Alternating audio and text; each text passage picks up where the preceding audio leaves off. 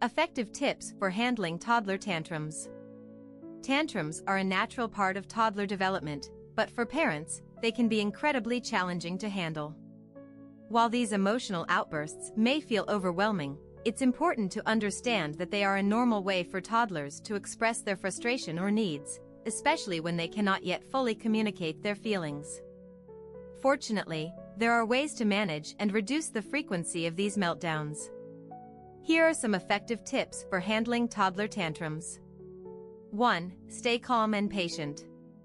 When a toddler throws a tantrum, it's easy for parents to become frustrated or angry.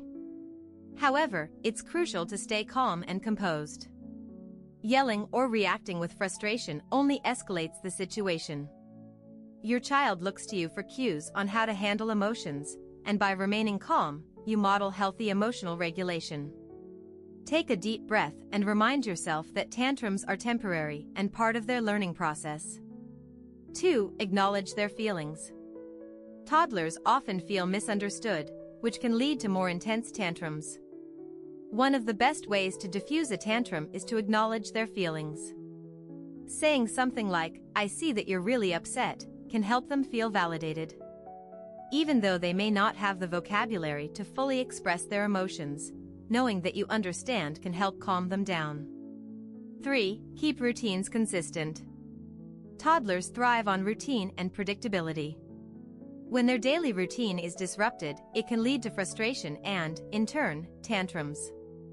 Maintaining a consistent schedule for meals, naps, and playtime helps toddlers feel secure and reduces the chances of outbursts. If there's going to be a change in their routine, try to prepare your child in advance to help them cope better with the transition. 4. Offer choices. Giving toddlers a sense of control over their environment can prevent tantrums from occurring in the first place. Simple choices like asking them to pick between 2 snacks or letting them choose their clothes for the day can make them feel empowered. This reduces frustration because they feel involved in the decision-making process. Just be sure to limit the number of choices to avoid overwhelming them. 5. Use distraction. Toddlers have short attention spans, which makes distraction a great tool for avoiding or ending tantrums. If you sense a meltdown brewing, try redirecting their focus to something else. For example, you can ask them about their favorite toy, start a game, or show them something interesting in the room. By shifting their attention, you can help them move past the emotional moment more quickly. 6. Set clear boundaries. Tantrums are often a way for toddlers to test limits. It's important to establish clear boundaries and stick to them. If you give in to tantrums or change the rules when they cry, it teaches them that throwing a fit gets them what they want. Be consistent in your responses and follow through on the rules you've set. However, it's equally important to be compassionate while enforcing boundaries. A calm and firm approach helps toddlers understand the limits without feeling punished. 7. Avoid triggers. Some tantrums can be avoided by identifying and managing triggers.